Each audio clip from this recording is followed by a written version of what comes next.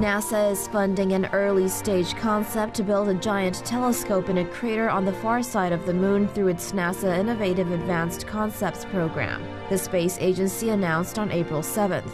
The proposal for the Lunar Crater Telescope would use robots to hoist a wire mesh with a receiver suspended over a crater.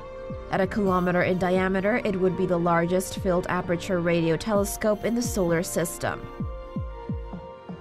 The telescope's location on the Moon's far side would physically isolate it from electromagnetic interference caused by human activity, as well as allow it to observe longer wavelengths that are blocked by the Earth's ionosphere.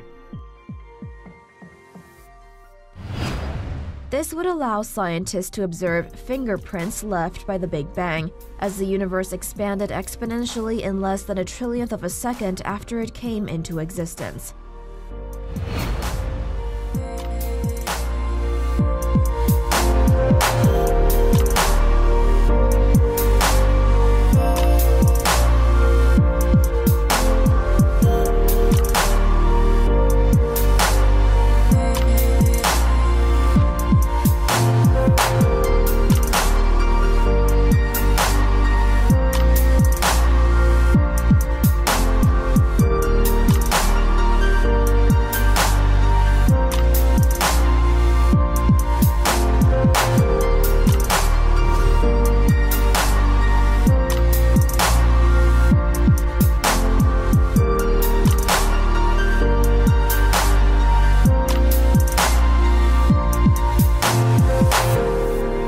Exploring our cosmic origins is our motto.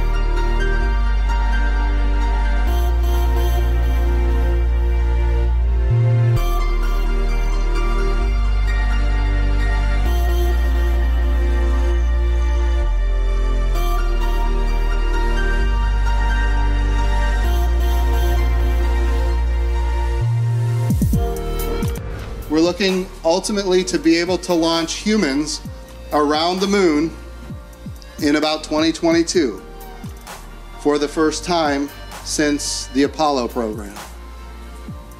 Now, after that, we've got to start building the gateway. The first element of the gateway is the power and propulsion element. I want to anchor for a second on how important the gateway is. The gateway has solar electric propulsion.